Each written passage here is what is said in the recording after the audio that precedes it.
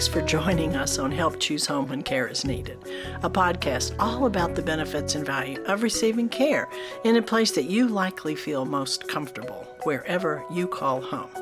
I'm your host, Merrily Orsini, and I've been involved in health care at home since 1981. Each episode, I will be talking with a guest who will help us in our quest to educate about health care at home. So let's get started on today's episode number 7, and today's guest is Cathy Cress. Cathy's probably the leading expert in aging, life, and geriatric care management in America. She has authored a couple of books. One is an actual textbook that is the Handbook of Geriatric Care Management, used in courses where care management is taught in the college level. And the other is one of her passions, which is working with midlife siblings and baby boomers with an aging family. And that book is Care Managers Working with the Aging Family. Cathy, from as long as I have known you, which I hate to say has probably been 40 years now, you have been actively involved in geriatric care management and helping people find solutions when they have a care need. So why don't you start off by talking to me about the significance of making a choice that would allow you to stay at home? Well, home is, it's the invisible threads that kind of sew us together. Mm-hmm. And we don't think of it that way. But, first of all, it's like our movie set. All of our personal belongings are exactly where we want them to be. We do change the set a bit as we, as our needs are there or we get older. But it's something that we always depend upon. And it also gives us free will, to control our own lives. We can make choices about, how we decorate it, if we downsize our belongings. And it gives us choice. I mean, if gives you the ability to, go out in stores in your neighborhood and actually make choices with which, when you move to a higher level of care, especially in, a CCRC, I mean, you're really, limited to when the bus is going, and here you could just get in your car or walk. And it's the one place that we feel like that we belong. And when you move someone, you're really stripping a senior of a lot of things. And one is memory. Because when you move out of a home, you can't take everything. You have to downsize a lot. And that means that, our whole history, it's embedded in there. I mean, I know you just moved, and, I used to move a lot when I was younger. But, as you get older, I mean, all those memories, the photos you have, the family furniture, the salt and pepper set, it all brings back memories. And that's really incredibly important to older people. And it's, like I said, the freedom of choice. Like, my mother-in-law moved and lived with me. And one of the hardest, my dad too, and one of the hardest things for her was that freedom of choice. And, what I recall is, she took my son-in-law, asked him to drive her to CVS, and she was shopping for, and this sounds funny, laxatives. But, she wanted to do this by herself. We all do, when any kind of, anything that's really personal. And really, those things are taken away from you when you move to a higher level of care. You can still go on the bus and do it, but it's harder to do. And, AARP says 90%. We all know this. There is no place like home. I mean, we all want to remain there. And, how a senior can remain there successfully is really basically through home care.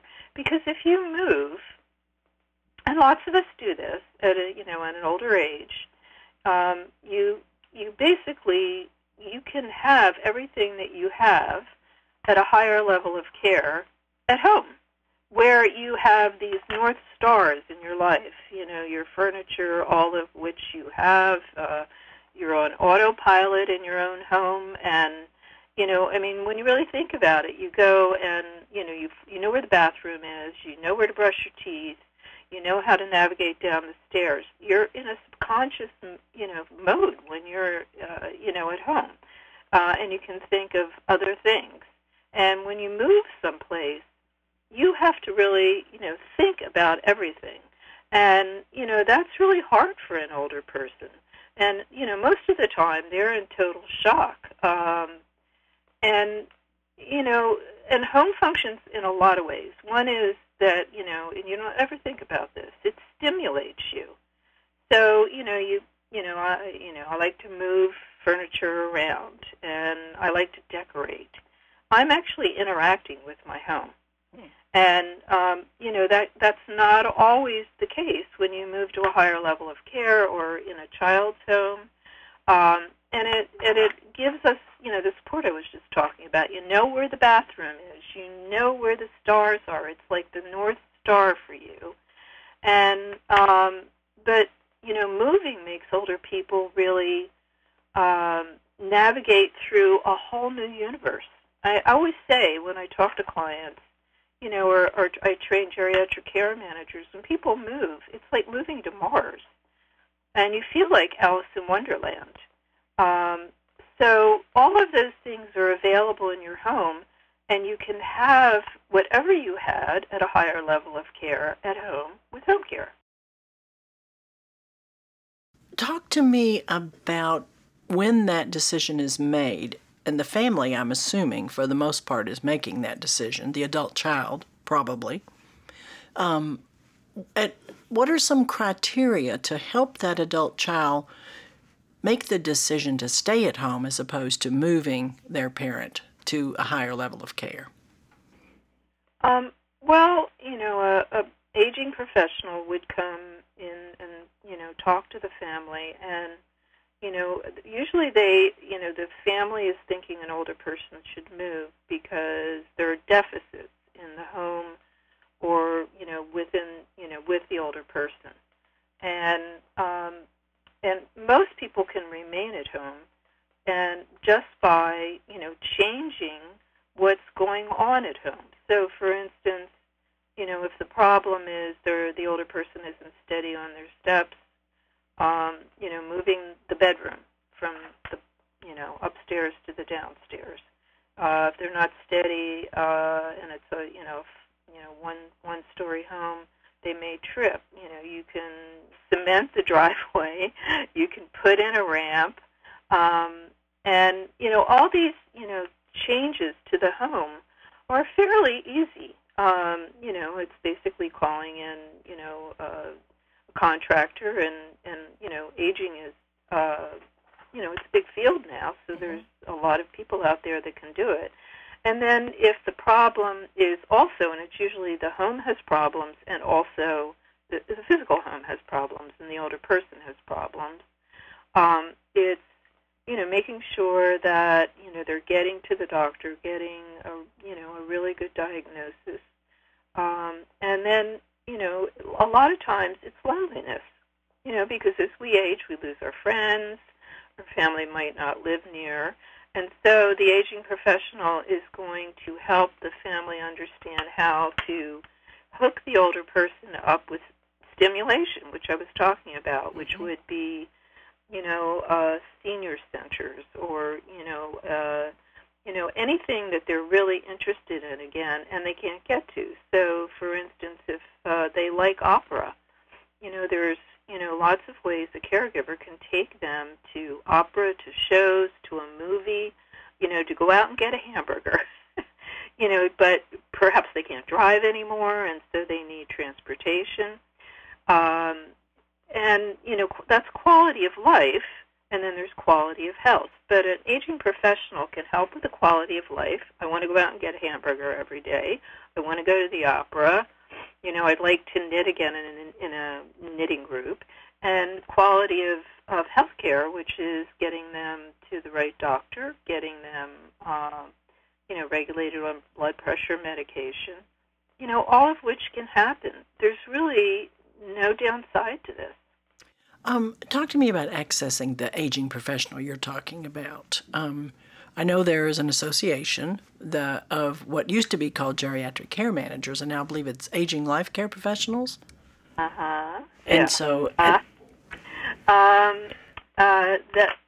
It's now called ALCA, ALCA, and Aging Life Care Association. And accessing them is as simple as going on their website. Geriatric care managers, which you have been, and you were at the forefront of it, the care managed home care, which you really designed, have been around for as long as we've known each other, 40 years. And they are all over the country, and you can access them just by going on their website, and it just says contact a geriatric care manager, and it will give you one in any area. You know, you just put your zip code in. It's as easy as that, and you will find one. And lots of home care agencies employ a geriatric care manager to help navigate, or, you know, certainly a social worker. You know, they're basically navigators and problem solvers, just the way I was just, you know, discussing. Navigators to get you to the doctor, to the hamburger, to the knitting group, to the lap pool. And then, you know, they're basically increasing your quality of life, and they can, you know, get the house fixed. And a lot of times it's, you know, as we age, our body starts to break down, and so does our house. But it doesn't mean that it can't be remedied by a lot of things. And a geriatric care manager, in their expertise in navigation, can work towards that. And they're experts in families, in family dynamics. And, you know, older people, when they become ill or when they become you know, unable to live at their home, it just totally panics the family. And families, either whether they're normal or nearly normal, go into a total crisis. We've all done it. Care managers themselves go into a crisis when it's to their parents, because they can't be objective. Nobody can. So it's an objective party that can come in and work with a family, be able to divide the care among the family, not necessarily the home care, but you know, who will pay the bills, who will, you know, basically give respite to the family member that lives locally that would, you know, be doing some of the shoppings, etc. In other words, dividing up the care that is not done by the home care. So there, you know, you could just call or, you know, just go on the web. Alka. You've done a lot of work with siblings and boomers. Talk to me about how someone who's in a family with siblings that are at odds about what the future of their aging parent is. Talk to me about that. How do you intervene with that, or are there ways for people to make decisions that when you have conflict among the family about who's going to take care of mom or dad, or are they going to move, or all of those decisions that happen when a care need arises? Well, siblings are probably the most difficult clients a geriatric care manager has if they're at odds. And you know, this is, you know, usually starts when you're little. You know, I'm not going to go into the, you know, psychodynamic history of it, but it's usually something that's been going on for maybe 50 years, as long as, you know, they've been in a family together. And they have two different points of view. And one point might be mom should move into a facility, and mom doesn't want to. And the other point of the other sibling may be mom needs to stay at home. Now, what this needs is negotiation, mediation, facilitation. And a geriatric care manager is really, as I just said, you know, they're an expert in family dynamics. And so they understand how to mediate between the two siblings and to come to some consensus, which really should be if mom is clear, if the parent is clear, it should be their decision. And, you know, basically, if they're not clear, then, you know, it's basically, you know, what is best for them, because they can't make their own decisions. But a geriatric care manager is really a facilitator for a family. And the warring sides are usually two siblings. You know, one sibling may want to save money and think they may be saving money by putting mom in a nursing home. Well, that's not true. Nursing homes, Medicare does not pay for nursing homes. And so the other sibling may be, we're going to use her money for exactly, what she wants. And that's really important. That's a matter of choice that I mentioned. And so, a geriatric care manager is objective. And they don't take sides. They basically negotiate. They can set up a family meeting to do this, and have everybody a part of, or they can set up a meeting with the two warring siblings, and keep it in the present. And that's really important because, like I said, the ideation of this is often, you hit me so many times before I was 5. I hated your guts, and now. And this is all subconscious. I'm going to make your life miserable. Keep it in the present as to, what mom needs, what mom wants, what can be done with the house to make it, appropriate for the mother to remain at home. And so, or at the best level of care. It isn't that a geriatric care manager is always going to always recommend staying at home. But really the best level of care is just what Dorothy knew in The Wizard of Oz. It's being home. Right. There is no place like home. Click, click. You had your father and your mother-in-law, right, move in with you. Why did that decision get made versus them staying in their own homes? They were the products of crises. My father lived on the East Coast and in New Jersey, where I'm from, and a hurricane, a nor'easter, and 3 concentric storms happened in the perfect storm in 1989. And he basically had to move to the second floor. The house had flooded many times. And I was determined to keep him at home. I had completely renovated his house, as I'm talking about. It was perfect. It just was the third time it had flooded, so I moved him out. And this was really hard for him. But he did adjust. But I'm a geriatric care manager. I got him involved in everything. I made sure he had the hamburger. I made sure he went to church because he said, "Kath, you don't realize I'm a Catholic." I had no idea he was a Catholic, but I got him in the, in Catholic church, and he was very happy. My mother-in-law, on the other hand, she left her husband at 80 for the love of her life. They had a good time together for about 5 years, and then he had a stroke and ended up going to not a great hospital. And the family, was going to put him in a facility, and she didn't have anything to say about that, so she had nowhere to go. And we moved them in. But, that was just, how many times do you have the perfect storm? How many times do you have your mother-in-law leaving her husband at 80? So it was extenuating circumstances, and I'm a geriatric care manager, so I knew how to manage it. And I had a whole family to support me here, including the grandchildren and the great-grandchildren. So, that's not the story with everyone. But it sounds like a positive ending to something that wasn't so positive. But did you have home care for them in your own home after they moved there? I certainly did. It was just amazing for me because I rarely, I deal with it objectively, and here it was happening to me, and I could cry at how wonderful it was. We had a care provider for my mother-in-law because they were here for 20 years. They aged in place here. And she developed Alzheimer's, and I had a care provider for her for 10 years, who is still with me. She now cleans our home, but she's been with us now for 30 years. Wow. And my dad didn't have home. Neither of them had home care for about 10 years, and then I had home care for him, and it was just a blessing. The care providers were so wonderful.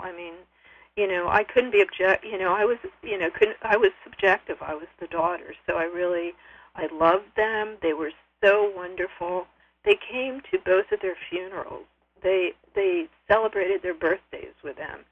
It was just such a meaningful thing to me to realize that they were my stability, because I was, working with two of them, and it wasn't, just like a case. It was my family. Right.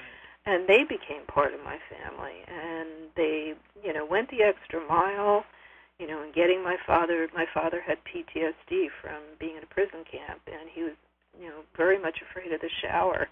And the gentle way they got him in there, and so it was an amazing experience from someone who does this. It was done to me. It was great. Wow, that's two really great stories and good stories about solutions that are unusual, and then home care as an option at the end. I often say care is not a one-size-fits-all, so there's not really one solution to anything. But for a listener who is just finding out that their parent may have a care need, do you have any first steps you would do that you would recommend to a consumer when they're trying to make a decision about should they stay at home or move elsewhere that would help them choose home if it's appropriate? Well, I would say, certainly that you would say. The first thing to do is, consult with a physician, and find out exactly what the physician sees as the diagnosis. And then to have a geriatric care manager or an aging specialist professional come, and because like I said, you're not objective if you're the child. I wasn't objective. You're subjective. You're reacting to things that sometimes don't lead you to the right decision. Mm-hmm. So to have a professional, objective, geriatric specialist come in and really look at the situation, to look at the home, to look at the problems that the older person is either physically or mentally having, and suggest a plan. And because they're just like, for instance, when you think of a plumber, I often use this. You realize you don't know how to be a plumber, and if your water heater breaks down, you're in bad shape, and so you call a specialist in to fix the water heater, mm-hmm. and you might pay them. Actually, geriatric care managers charge less than a plumber. That's funny. But a geriatric care manager is just like any professional that comes in to solve a problem, and we don't often look at it like that, because it's not something that we're well educated in. We don't prepare for our parent having these problems. Number one, because it means death, so we put it off. Number two, it means our death. So we don't do our homework for this. Nobody does. And so what you have to default to is a specialist, and that would be the two things. I would go to the doctor, and then I would call a geriatric care manager or a home care agency that had a social worker or a geriatric care manager that could come out and do an assessment. Very, very good advice for those people who are at the beginning phases of trying to decide what to do when a care need does present. So, Cathy, thank you so much for the conversation today. I think it's been very helpful, and I really appreciate you giving us time, and good luck to you. Well, thank you so much, and thank you for letting me be on the program. I've really enjoyed it. Thank you so much for listening today, and a special thanks to our sponsors and partners, National Association for Home Care and Hospice and corecubed. And you can find more on our website, helpchoosehome.com, and social media. Join us, won't you, and spread the word to help choose home when care is needed.